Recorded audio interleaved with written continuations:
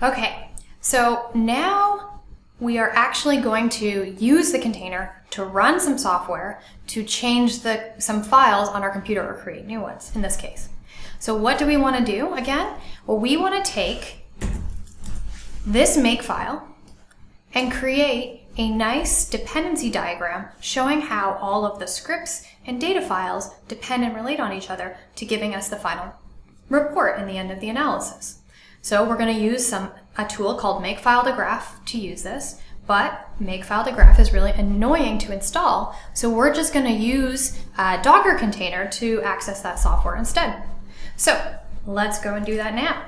So to remind us of what we were, where we were at before, I have navigated into this directory on the terminal on my laptop, and now I'm going to run the Makefile2Graph Docker container and mount the folder that I'm inside of to the Docker container so I can access my laptop's files and folders. So now we're ready to run Docker to have the Makefile2Graph program create this dependency diagram for us from our makefile.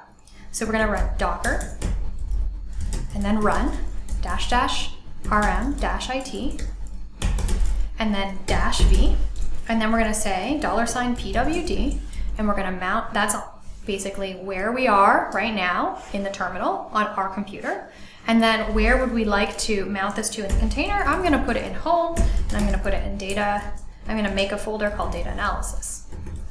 Okay, and then I have to say which image are we going to create this container from? T-Timbers Makefile2Graph. Let's see what happens. So we end up inside of the container, and what I'm going to do is now navigate into the directory that contains the makefile. So I'm going to go cd home and then into data analysis. I'll take a look around and I can see that the makefile exists. Now I can run from I've used this tool before, so I know what commands to run. So I'm going to say Makefile2Graph, and I'm going to redirect that to makefile ...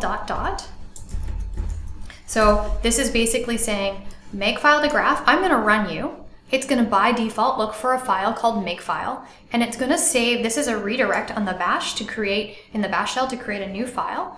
And so it's going to write the outputs of Makefile2Graph to a file that I'm calling makefile . And then I'm going to say dot, which is the program that will make the graphic, png, so I'd like a PNG file from this makefile ... that I had just written to, and we're going to output it to a file that we're going to call makefile.png.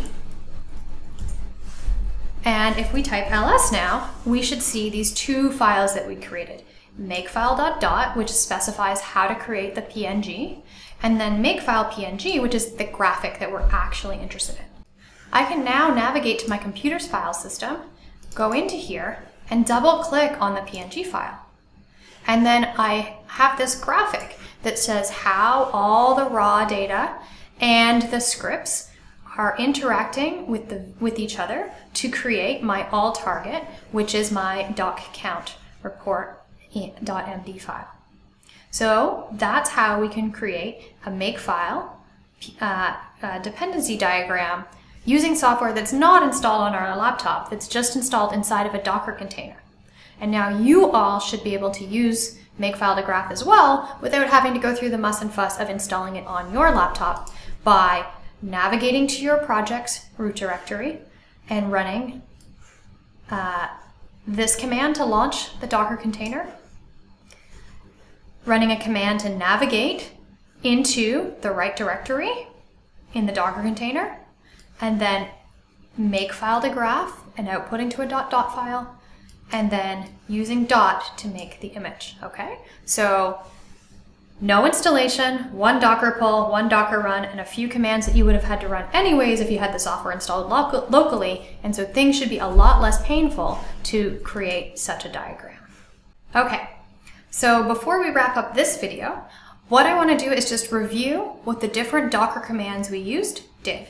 So we initially started using a command called docker pull, and docker pull works like git pull, and it downloads a Docker image from Docker Hub, just how like Git pull pulls code from GitHub to your local laptop. Docker images is useful to see what Docker images are available on your laptop, so you know if something was pulled correctly, or if you have to go and do it again, or if you've never pulled it before and you need to do that. Docker Run launches a Docker container from a Docker image that you currently have on your laptop.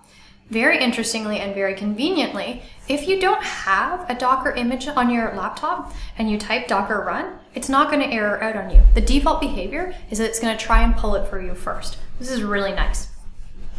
-it is a flag that you would use if you want to run the container interactively, which is what we just did to create our Makefile dependency diagram. We don't always want to do it, but oftentimes when you're debugging, trying to build your own Docker files from scratch, this can be very useful. --rm is useful for keeping your computer's memory sane. So it makes the container ephemeral, which means it deletes it upon exit, so you're not clogging up your computer's memory with a whole bunch of dangling containers. -v mounts the volume of your laptop to a Docker container. You have to specify the absolute path, like where on your laptop, and then where on the container, as well as just applying the -v flag to make this work. And then finally, really important, so you can get out of your Docker container, is exit. In the next lecture video, I'm going to show you how to use Docker images that are more than bash shells. So ones that let us run web apps that we're used to using for our data analysis, like RStudio